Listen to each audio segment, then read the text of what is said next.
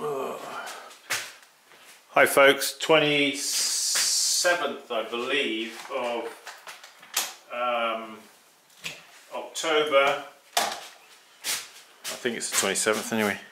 Yeah, here am I in the studio, as you can see, and I've just got here some bud vases that I made. Hi. I have some bud vases here. I've got a lot of things going on here, as you can see on this bench. I'm also in the process of making chamois leathers, etc. Let's see, here, these are some bud vases. Oh, and I did put a seal on that one. Yeah, this one is not sealed. So basically these ones, as thrown, now have got to be, they've got to be thumbed off there on the foot. And then I put a seal. So in my last video you saw me doing basically the seven steps to making a bud vase. What I'm going to do is, all being well, I'm going to use this roller up the side here, so starting about there and then rolling up the side. We're going to do this pattern in press wheel design.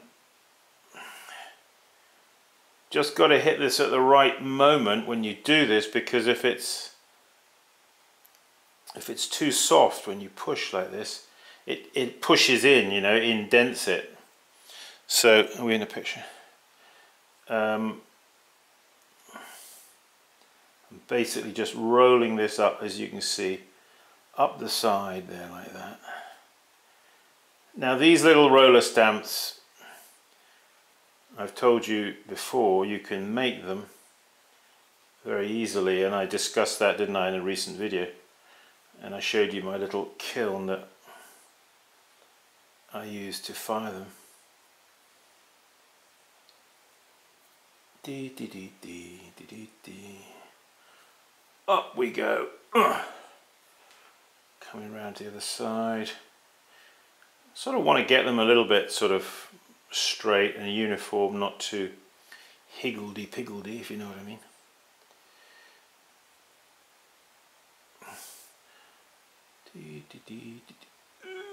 And so it's going to look something like that. Hope you can see that. So that'll be actually quite nice with a sort of a Temmaku glaze on the top, for example. Let's do one more. I'm just going to do 2 or 3 of these. I'm not going to do them all right now, because I want to. I've got a couple of other jobs I've got to do, and as I've got your attention. I'm just looking here. Yeah, we could try that one, I guess. So this is sort of like a herringbone design one. So I'm starting there, pushing and rolling up to the top.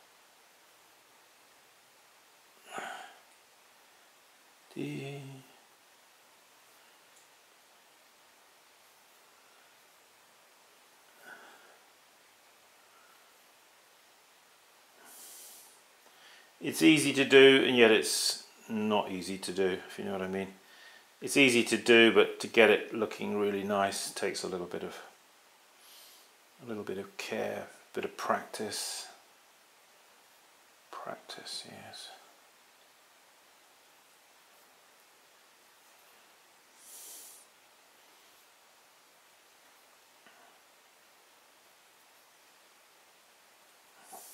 They call it herringbone, but I mean, it looks somewhat like kind of heads of wheat standing in the field, doesn't it?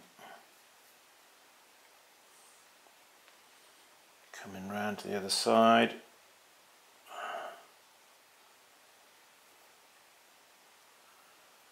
I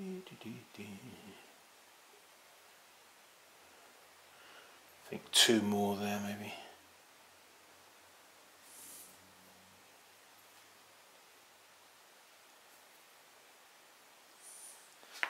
Something like that.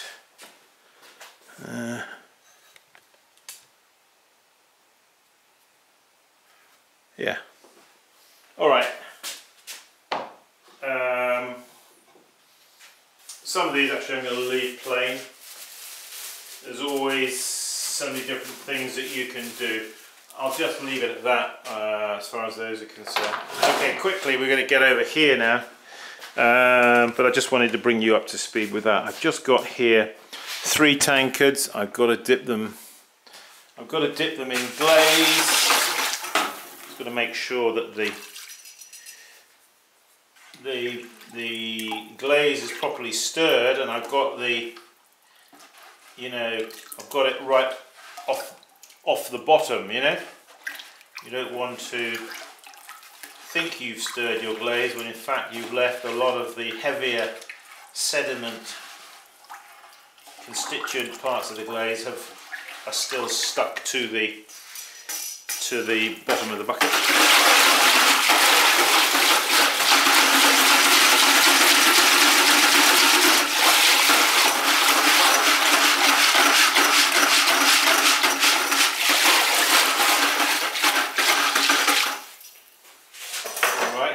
Right, now I've got here a sponge with some water, a pouring cup or pouring jug, and a lid from an old container which acts as a saucer.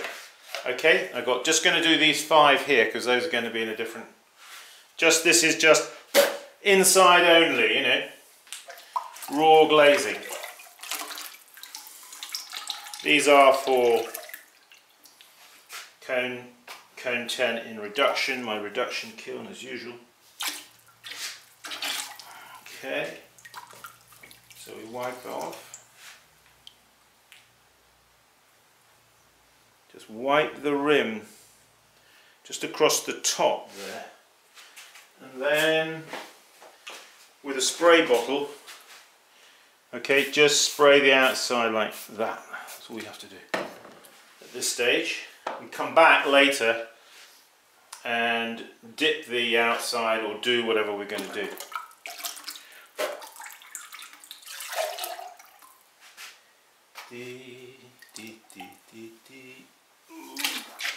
Pour out.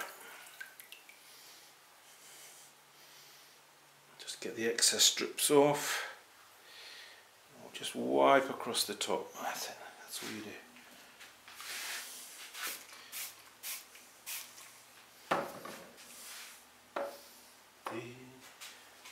Yes, have a go at doing some raw glazing. You know, once you get into the swing of it, it's pretty easy.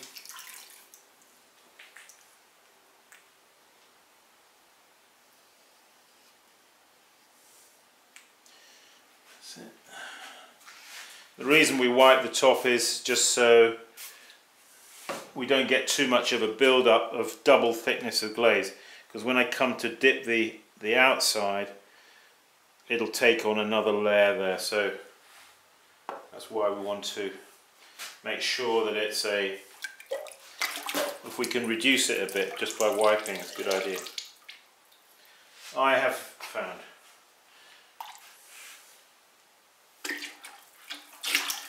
You have to develop your own tricks in this game, don't you? Your own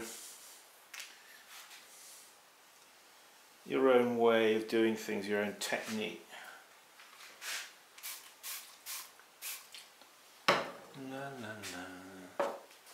Okay, one more to do. Then we're going to nip over there to the banding wheel. We're going to do something different over there.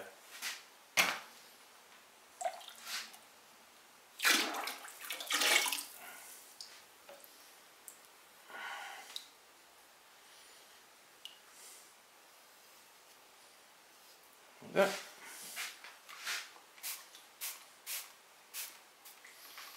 Okay. Alright, we'll just put those there. Tip that back in there. Okay, we're going to go over there now. We're on the move today, aren't we? Doo-doo-doo-doo. Some more bud vases there that are dried off now pretty much. I'm going to... Yeah, I've just been doing here... I'm working towards a firing which I'm desperately behind with. Well, yeah, nothing new there, is there? Yeah, so these are just banded there. But what I've got to do now is I've got to do these teapots. I've got to wax the lids of the teapots. So let me show you how I do that. So, I'm thinking actually I should have the camera on the other side. Sorry folks. Ooh. I think it would just be better from there. That's better. We usually have it there, don't we? So, yeah, so I want to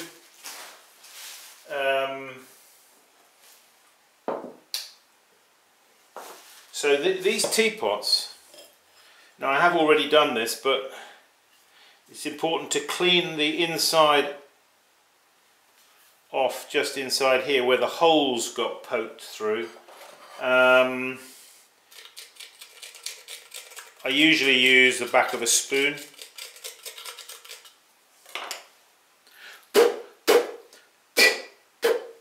I'm talking about the holes that make the strainer there, because when you made them initially you pushed through from the outside, if you remember, to make them. So on the inside, the clay that's pushed through is like sharp edges, you know, burrs. So you need to clean off those burrs. Right. So I need a... Aha, yeah, I meant to do that beforehand, but I didn't, did I? Bear with me. I'm just going to go over to the other side of the room there and get a brush for waxing. Let's see what we've got.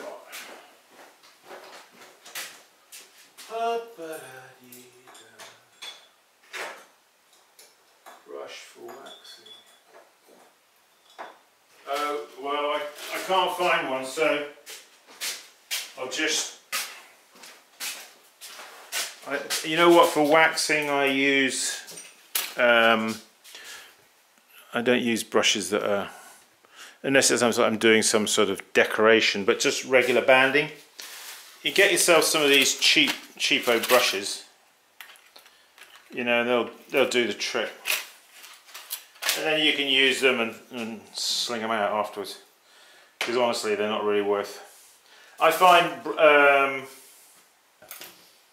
wax brushes don't like wax much,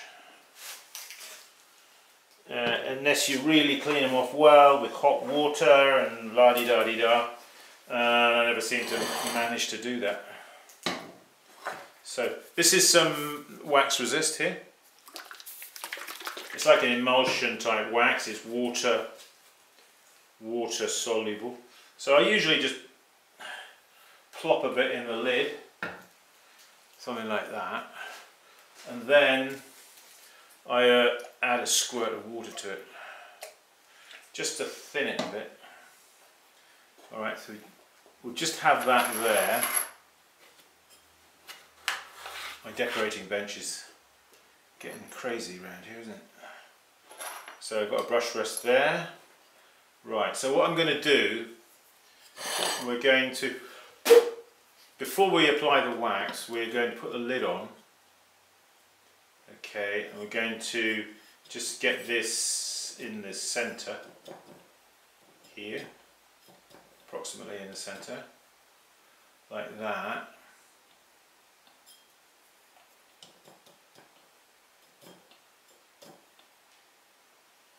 Okay,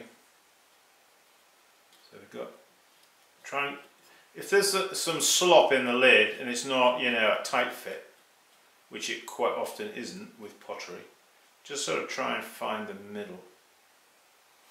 Are we in a picture? That is the question. Are we in the picture? Okay. So what we're going to do is, using a pencil, okay, with a sharpened point, what we want to do is spin this around like this. Okay, put your finger there, and we're going to mark a line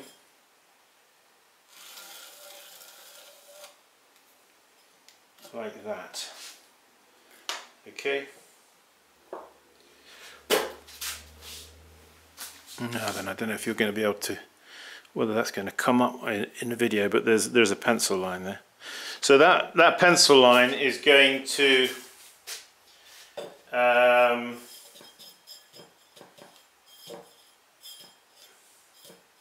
now you want to carefully make sure you get it back on center now. Now it's more important to get it properly centered, because what we're going to do is we're going to, of course, tap sending a teapot is not that easy because you've got the spout and the handle coming round. Alright, I think that'll do. Take some of this wax on the brush here. First of all, mix the wax with the water. Make sure that it's... Now when you're doing this, you want to be very careful you don't get too much wax on the brush and it gets somewhere where you don't want it, like on somewhere else, you know. That is then a real problem. Okay, so having done that, we're now going to spin the teapot, taking great care not to, you see how I'm holding my hand out here so the spout doesn't come around and smack my hand. And I've got it at an angle, so you've got to check those things, okay? Put a little bit of wax on the very top there of the flange. Okay, and now a little bit there on the side.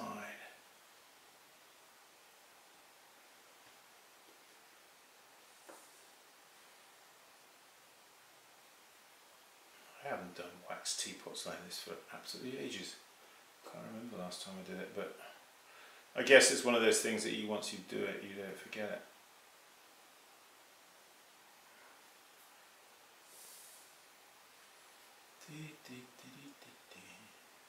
So now I'm looking at the line, the pencil line, taking it down to the pencil line. Let's bring the camera down, I want you to see that.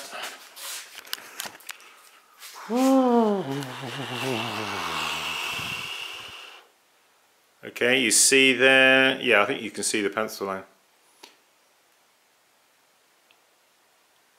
Alright, so we'll just do a couple of these just to show you this is what I've got to do.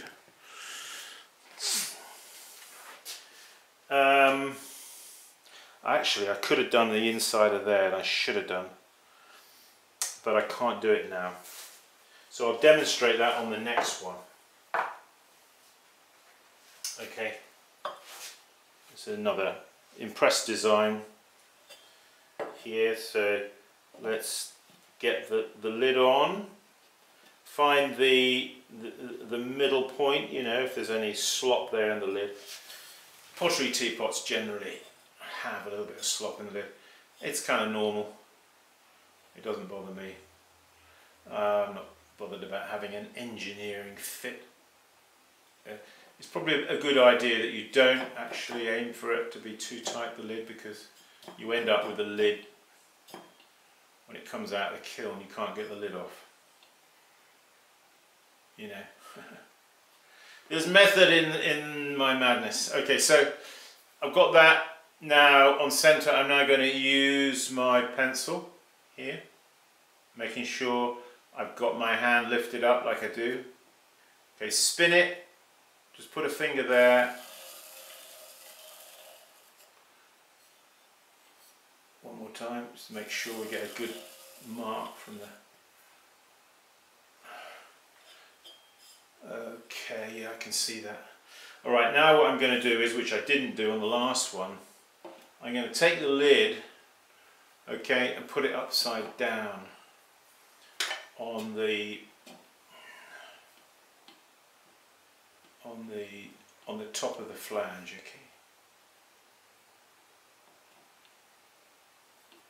Centralize it up, and if you want to, I mean, you can make a line there.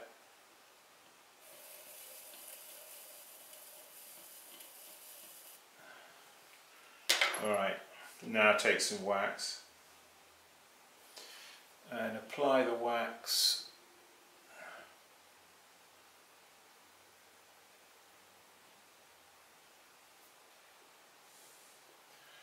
You might ask yourself, maybe you are asking yourself, why do you do all this, Simon? What a lot of fuss and bother.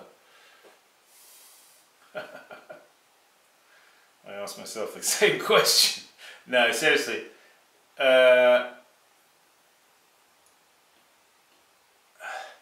You notice how I'm holding the brush with my pinky finger. You know, it's all those years of drinking tea, you see. So,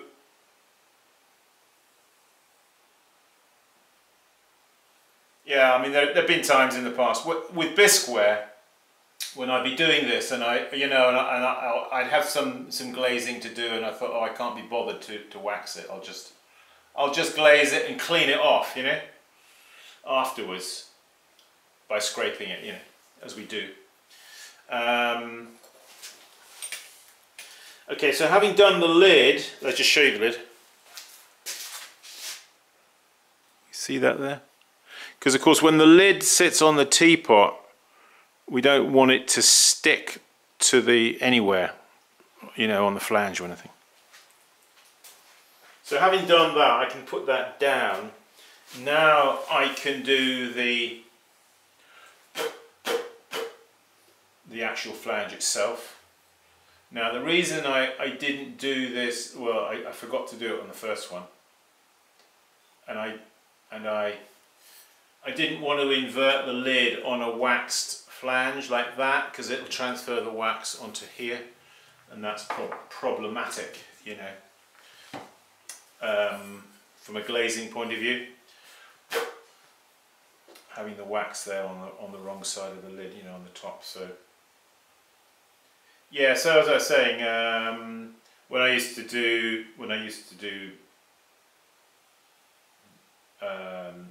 bisque fire everything, cleaning off glaze on bisque fired ware is easier than on raw ware.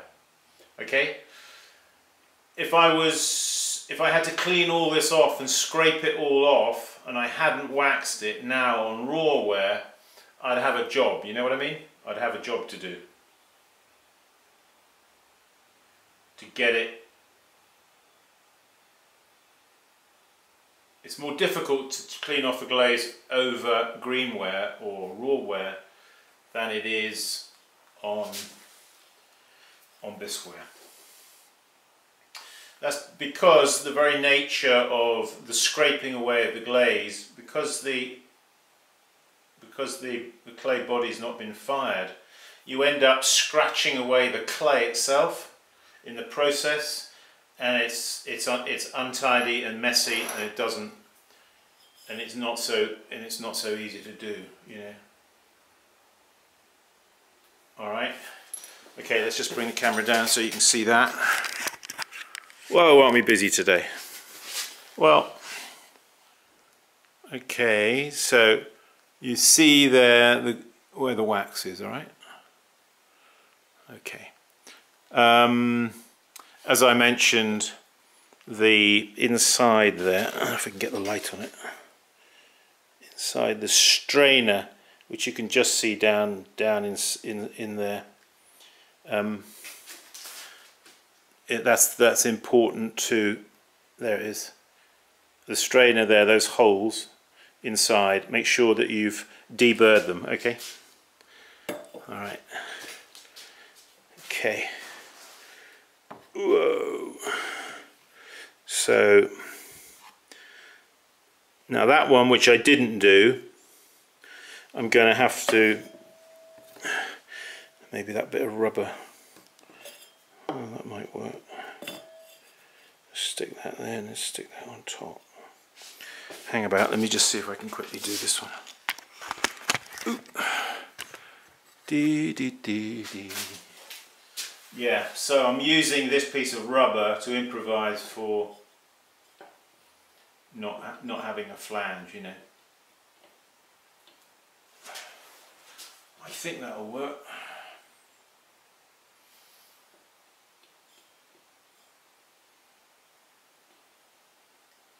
So by applying wax like this does not mean that you don't have to do any cleaning off. You most certainly do. It just makes it a somewhat easier, the cleaning off process.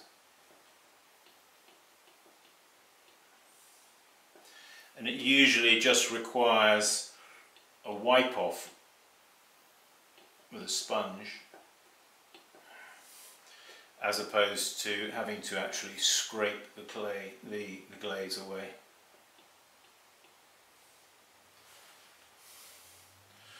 What we're doing today in all this is not beginner stuff, you know. It's a little bit more advanced, you know. But it's all part of it, you know. Part of the process. So if you get any wax on your fingers or anything like that, make sure you wipe it off, get your hands clean. Don't get any wax on your hands and then start picking up pots, because the wax will transfer onto the pots. Okay, that clumsy.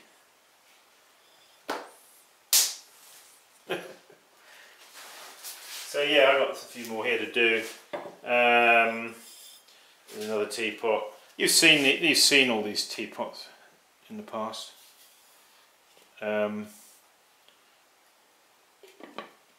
Actually, that guy is not a bad. Is almost actually better than putting it on, inverting it like that and waxing it. Just to put it on there, because this lip here, this flange is not always. Sometimes it's a little bit, you know, not 100% flat, maybe. So that's just something. Maybe we came up with a good invention.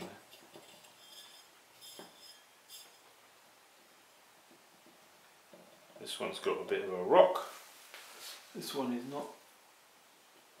Why isn't that flat? Oh, I see. I don't know if you can see that. And something to actually, just to show you, you see in the trimming there, I left that little spigot in the middle there. Well, you want to make sure that that little spigot in the middle does not stick up too high. And if it does, you're going to have to either remove it.